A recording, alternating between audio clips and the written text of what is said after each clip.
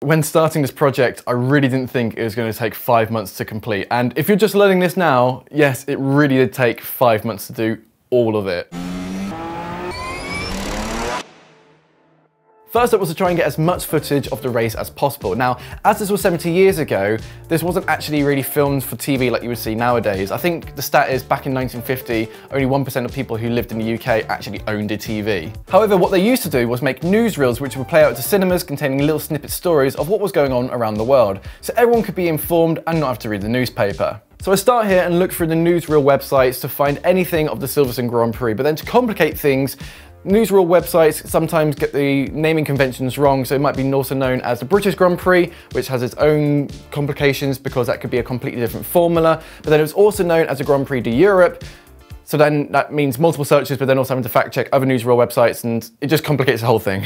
I then extend the search by looking for more recognizable, well-known drivers to see if they've had any film or documentaries made about them, which in itself might contain footage that I can use for the project. So let's use Fangio as an example. He's been featured in more than 20 documentaries about his life and the sport of Formula One. So I try to find any copies of the DVDs on eBay or digitally download them and extract any clips that feature him in that first race, so then I can slowly build out a library of selections of the entire thing. And you can have titles which could be from 30 minutes long upwards to 2.5 hours long, and you've got to scrub through all of it to try and find any footage of that first race. It might only be that you find 10 seconds worth that you can use, but that could be gold dust. It could be a key overtake, it could be a retirement which is not shown in anywhere else. So once you've got all your footage, it's then time to consolidate and remove all the duplicate media that you've got. Now typically a load of films and documentaries will tend to use the same footage, however one will always be better quality than the other, and so basically whatever's the better looking quality version gets to stay, and anything that's lower quality, well, that gets booted out. Time to then remaster the footage and make it look presentable, and this isn't the process of restoring, you know, old film scans or anything like that. This is me taking my copies from the archived news websites or from the DVDs or digital downloads and digitally making that look better. So I'm remastering the footage, not restoring it from the original old prints. Just wanted to flag that. First is to scale up the footage to fit a high definition frame, and it's not a simple scale up enlargement as the grainy footage will only look more grainy. I use a number of plugins to ensure the quality is kept consistent. Unsharp Mask, Red Giant's Instant 4K, and Detail Preserving Upscale. Then it's processed through another plugin called Twixtor, which is normally used for ultra slow motion frame blending, where it interpolates the frame without any weird artifacts. This is also where you can manipulate the footage to give 50 frames per second, which is what you would typically see when Formula One is on TV or when they upload race highlights. Now this method works really well for slow camera movements or even giving a realistic feel watching people walk around. However, programs and plugins like this struggle with camera parallax and fast moving subjects, such as a camera panning with an F1 car. You start to get weird artifacts and it just looks awful. So with this knowledge, it's then when I made the creative decision to begin the video in 50 frames per second in color and to try and make it look as close to the Formula One broadcast as possible. But then when we go to the race, all the colors go into black and white, and the footage is then converted into 25 frames per second, so we don't get those weird artifacts. The graphics will still be in 50 frames per second, but just the footage will be back into 25. To help reduce some of the film grain and noise, it's then processed through a plugin called Neat Video, which helps reduce in some of that grainy noise and limits down some of those dirt and scratches. However, it doesn't work well with fast motion, again with fast panning shots of the cars. So for this, a lot of the big distraction scratches which couldn't be automatically removed are painted out frame by frame. Some scratches were left in as you still want it to feel like old footage, but it's more the distracting ones which would shift the viewer's focus away, so those are the ones I painted out. The final stage for making the footage look as best as possible is color correction, and this was done in two processes because we had to do one in black and white and the other in color. For the color section, I first white balanced each shot, basically anything I can identify as white. Next was to balance out the colors, so the grass, for example, is actually green, not blue, or the Maserati's not being on the pink side, but more red. Reference photos work amazing for this, so you can accurately gauge what the real color would be on the day it was filmed. Then because the sky contains a lot of scratches and grain, I create a sky replacement to easily remove the bad scratches and can easily saturate and brighten the look without affecting anything else in the frame. With the black and white footage, first is to tint it all black and white so the color levels are consistent with the footage, then adjust the highlights, whites, shadows and blacks until each shot is exposed correctly and looking the same. Now some of the footage will look worse than others, and some of the footage, you know, has gone way too overexposed, too much so that you can't really save it. But I mean, it's footage from 70 years ago. The fact we've got this is a miracle in itself. So I knew I wanted to start the video like a typical F1 race, and so I looked on screen of what information they were showing about the territory and then trying to use that for my own piece. Which, funny enough, I actually had a few people commenting about these infographic stats and thinking it was a parody. But real quick, the first fact here, which was that the accent changes notably every 25 miles, that's a real fact. That was even taken from last year's race. So that's just funny in itself. But then onto the notable people one, I had to change 2 names because I wanted to keep it authentic to the 1950s of notable people at that time. And the 2 people I had to swap out were John Lennon and Winston Churchill, because at the time John Lennon would have only been 10 years old, and Winston Churchill had only just finished being Prime Minister of like 4 or 5 years, and he wouldn't be put into that section. He's not now known for his legacy or anything like that. So I changed it to Beatrix Potter and Agatha Christie. Anyway, back onto the edit and now onto the harder stuff. This is where I'm going to go through all the footage I have and pick out the key moments, which are, you know, overtakes, retirements, pit stops, notable people, so I can have massive selections and categories together so I can quickly jump in, pull something out to put into the main edit. This is where a chunk of time is taken, but as you can see here, there are a lot of clips of cars being overtaken. But I hear ask, Matt, why didn't you include all these overtakes in the final video? Well, once I'd identified what the car numbers are, I then referenced it with the Formula 1 websites to give me a name. I then crossed that with where they started on the grid and looking at the lap charts to see where those 2 drivers would have crossed paths.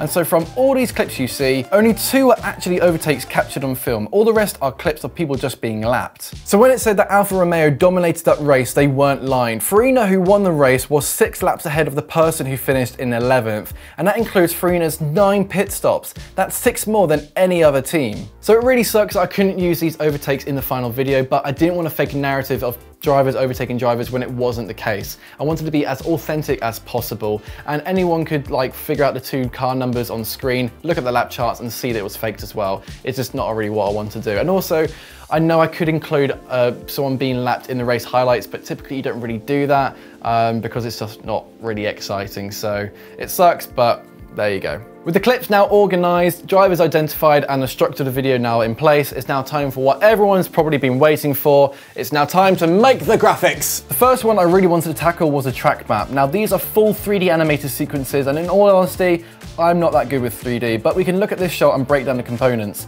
Firstly, the only real 3D objects being used here are the trees, buildings and grandstands. So to recreate the ground, roads and track, I got hold of aerial photography and road maps from 1950 so that everything was authentic. I brought it into After Effects and singled the different sections and auto traced them to be mask layers, then to convert them using a script into shape layers. Tinted then the same colour as the source material, and then I've got my layers. Simply raise the roads in a 3D space to get the floating effect, add some red glow, and that's the first bit sorted.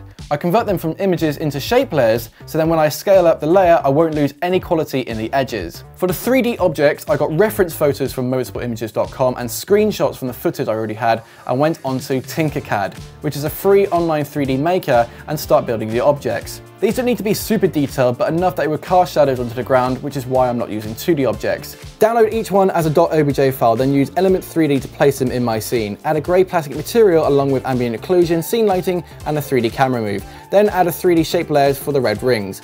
Then create corner names using text and mask layers, parenting each number to the mask, then parent the mask rotation with the camera move to rotate along with the camera move, then boom! After a week of building and 2 days of exporting, the first big graphic was completed.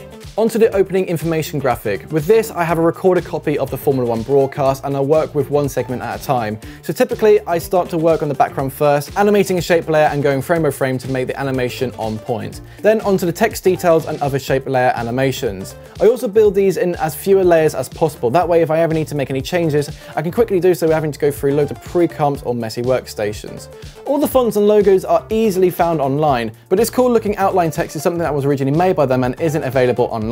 So I literally had to take references used from the F1 game where it's used for their branding and create a custom one so it would read 1950. The racing tower is taking a pre-built version I've made and adding each driver to each position, and the abbreviations are taken from the first 3 letters of their last name. But also where I link the team's colour to the driver, which is usually taken from their team's livery colour.